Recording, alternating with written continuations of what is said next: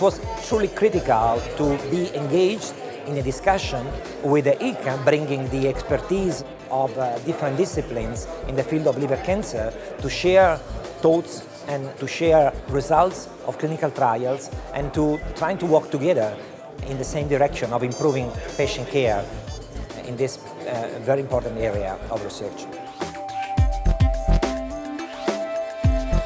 Interventional oncologists are a critical component of the multidisciplinary team of HCC management. We can offer cure for patients with early stage disease when surgery is precluded. We can offer palliation with a variety of transcatheter therapies. I had the privilege to co-chair with Dr. Lovett the ECIO meets ILCA. The session exemplifies the multidisciplinary approach of HCC management. I think that Professor Gale beautifully reviewed all the data we have at this point in combination, chemoembolization, sorafenib. Particularly randomized data are lacking, so it's not on safe ground to come to conclusions here.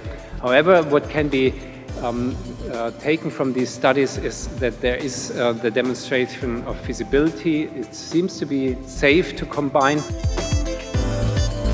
Professor Lencioni provided us with a very nice overview of the two important trials that are currently ongoing. One already finalized, the HIT trial, and also one trial that is a hope for patients with HCC.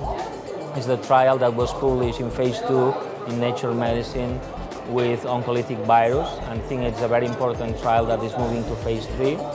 Also, Professor Bruno Sangro gave us an overview of his impression on how ECIO-90 can have a niche in the management of patients with HCC.